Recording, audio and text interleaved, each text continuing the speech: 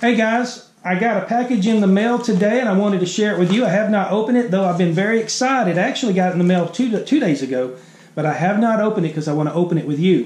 This is all the finds that I found when I was in England back in February with the Dirty Dozen. Now the Dirty Dozen, that's what we called ourselves because there was 12 of us. And 10 of us at the time were YouTubers. Now 11 of us are YouTubers. And I'll put a list of all the YouTubers here, and you can go check out their videos as well on their channel. But on my channel, it was called The Dirty Dozen. I think there was 3 videos. I'll put a link in the description and a card up here that you can look at them.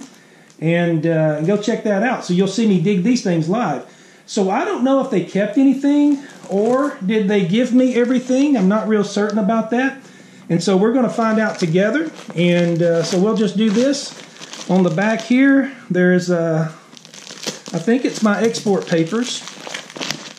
When you dig in England, you have to have an export license. You have to pay for all of that. And I have not, you're looking at it with me for the first time. And the European Union.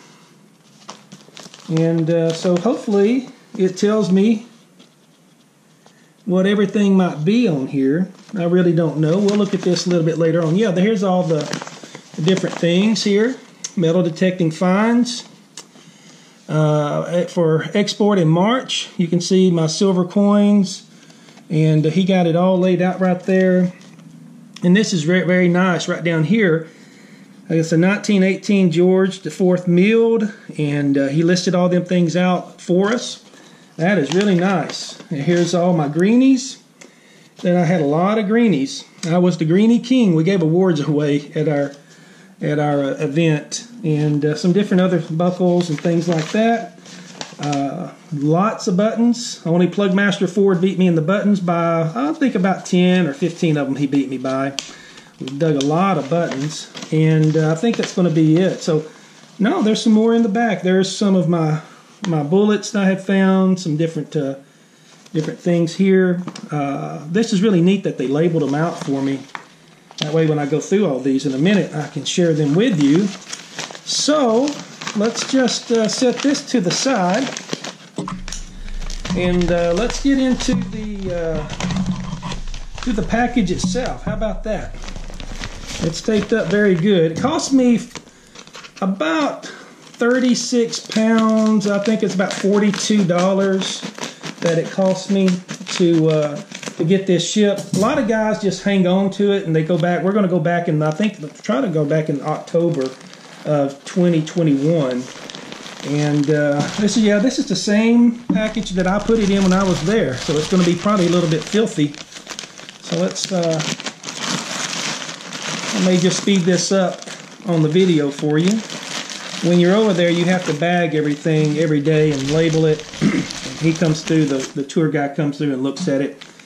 And so yeah, some neat stuff here. So let me get all this laid out, and we'll do a little fast forward through this, and then we will go over it together and I'll show you what I got.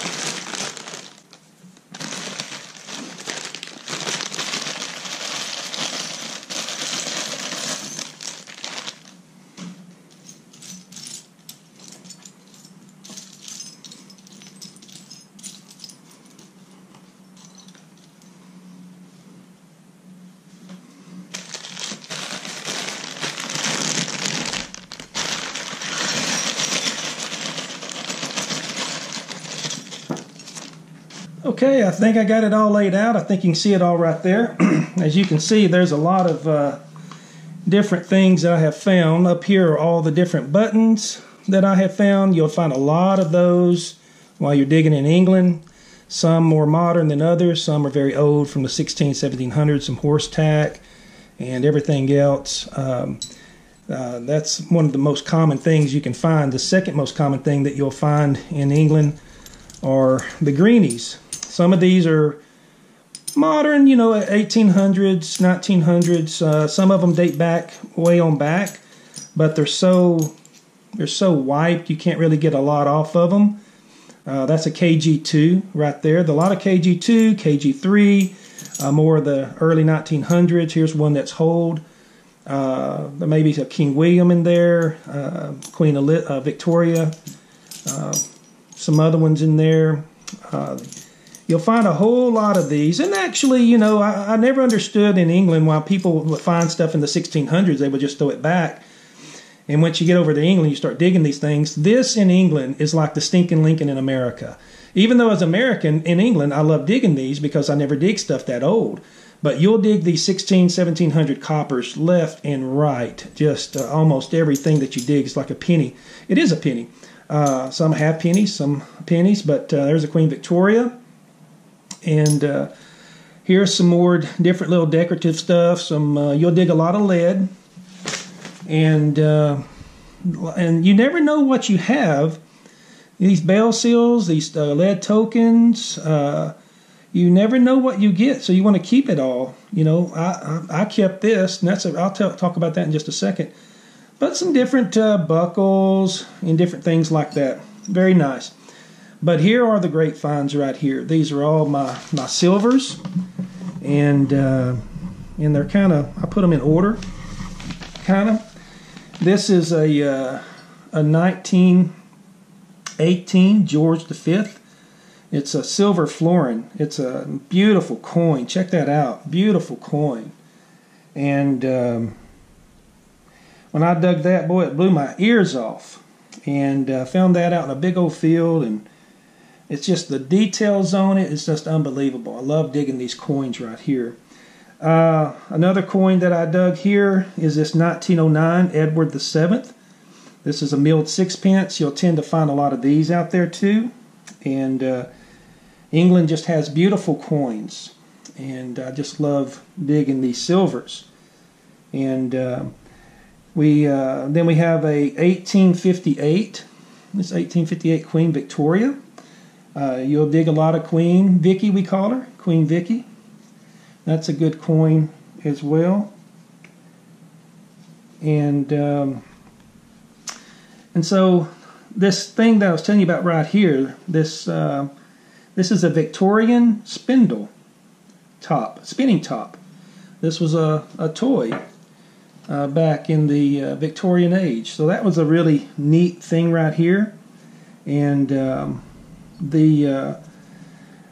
the other coins that I have here is this is an 1805. It's a German 1 shilling. It's called a Courant. It's a milled silver coin, so it's not hammered. None of these first coins I'm showing you are hammered. And maybe you can see it right there a little bit. But I'll get some pictures of these later in my light box and do some close-ups. This was actually the first silver coin that I had found when I was in England on this second trip. And I dug one of these on the other trip that I went to back in November.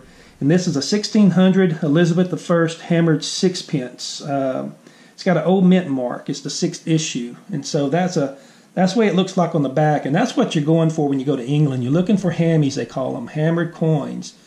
And this is about the size of a quarter. It's real thin. You see on the back side, if I can find her, you can't really see on this one. Maybe you can see Queen Elizabeth's head there. She's looking off to the left. And but that was a good find right there. My other one that I found last trip, which I haven't received those back yet, where I found that historic Saxon hoard coins. Those may take a couple of years to get back. I dug these. I think 1580 was the oldest one I got of these.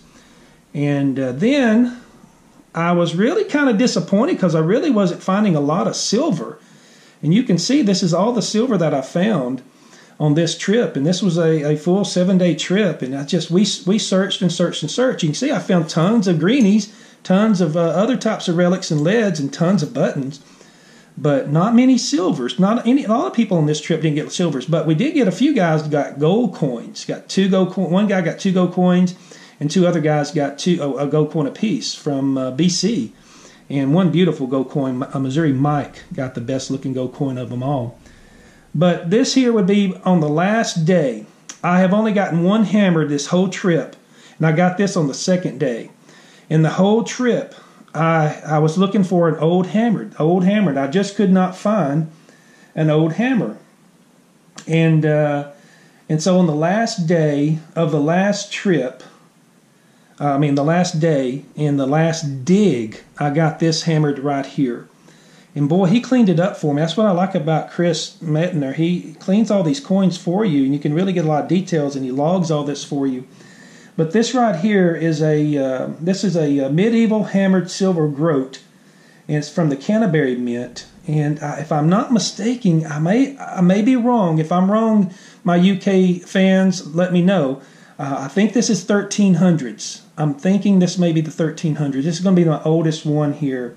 He doesn't list out exactly what it is, other than just a medieval hammered silver groat, half groat. And but that's my oldest coin out of all of them, and I loved it. I mean, it was cold, it was windy, it was the last day, it was the last dig, and it was in the last hour of the last minute that we were walking out of the field. And the field had already been hunted by several others that day, and I got that one. That was so good. You can see it on the video. And it was such a great find.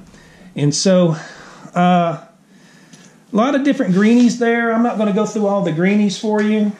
Some more pieces that we can look at is right here. This is a decorated copper trim that I thought was really neat.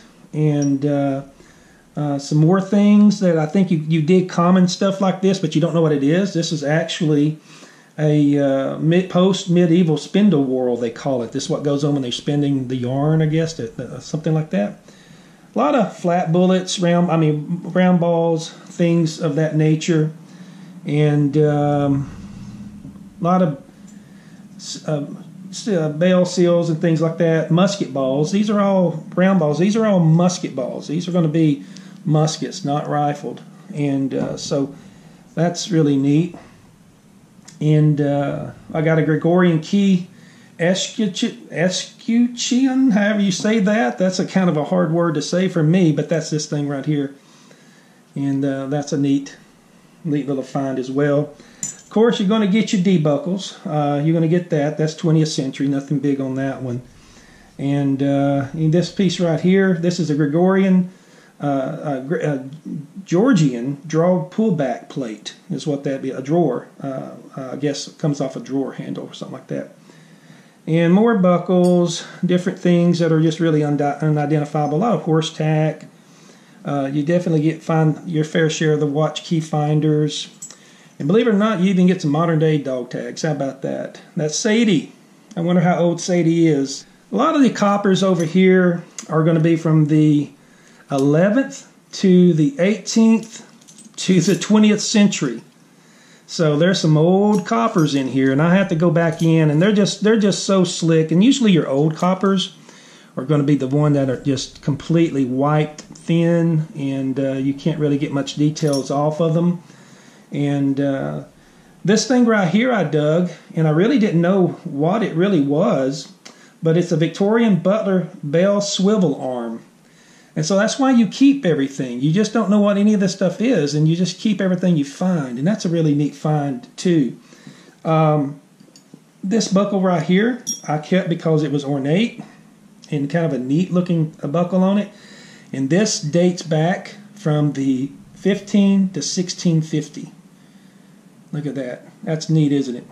And so you keep everything and that you find, because it all is old. Some of it's modern, but most of it's going to be old in England. And it's just beautiful. I love going to England, looking back. But I wish I could find some of the older flat coins, greenies there. But they definitely are good things to dig. I like digging them because it kind of keeps you from swinging a lot, slows you down to start doing some digging. All these buttons are going to be post-Tudor buttons, they call them, the Tudor age and stuff, and some tack. Let's see if I can find this watch key. This is a Georgian watch key finders, and number. Let's see. I'm looking on my list here, and I have another coin. There it is, right here. I lost it. This right here, I thought it was just a piece of a flat button, and actually it comes out being a Charles I hammered copper rose farthing from 1634. And so that's going to be, I think, one of my better coppers. It's very small. You can see by my little finger or my index finger how small that really is. but it's a good find nonetheless. And so some other things here that I found. Let's see, I saw it a while ago. Maybe this is it right here. Yeah, this is I don't know what that is. Let me look on the list. Yeah, he doesn't have that one marked down on the list, so I don't really know what that one is. And some of these things here are going to be some different nails here that date way back, and so I kept a few of them because I just wanted to see them. And so this was an interesting. I found a couple of these. These are the drawer pulls off of drawers, and they're going to all date back to the Victorian age. And the small one, the big one, dates back to Victorian, and the other one dates back to Georgian, and so it's a little bit older. But neat stuff, just really neat stuff. And I think that's going to be about it. Everybody was digging lead tokens, and I wasn't getting a lead token, and I was really upset that I wasn't getting a lead token, but I actually did get one. See, that's why, again, you keep everything, and I didn't know I got this until I got this, so I looked at it just right now. He's got it marked down at number 15 on my list. This is a 17th century lead token. So this is 1600s or 1800s lead token here. So that's good. I'm glad I did get one. Some of this does have writing on it. These are bell seals and different things. I think this one right here is a post-medieval bell seal. And this one here, they're both going to be post-medieval bell seals. And I don't even know what that was. That was just completely, I thought it was a coin, but it's too light to be a coin. But, well, anyway, that is my finds. I hope you enjoyed my video and seeing some of the things that I dug in England. And I'm going to take some lightbox picture of all this where you can get a close-up on it all. And I've got a special case I'm going to order and put all my England finds in. So looking to go back with the Dirty Dozen 2 one more time in October or the fall of 2021. And I'm actually trying to do another trip that's going to be in the spring of when I went to my first trip to England, to the border of Wales and England side. So I'm trying to do a trip over there as well, if COVID regulations, travel regulations will loosen up and we can do it. I did get a few buttons. I don't see them in here, and I believe they this button here was a Union Jack. It was an unidentified button. And there was some in here. It was a livery button with a swan on it. They may have kept that one. No, there it is right there. I'll get some pictures of my better buttons too and show that to you. But anyway, it was good to get one that was an unidentified button. And I also got a Royal Navy button as well. It's in here somewhere with a big anchor on it, which was a good find. So I'll get you some close-ups of those pictures in a little bit.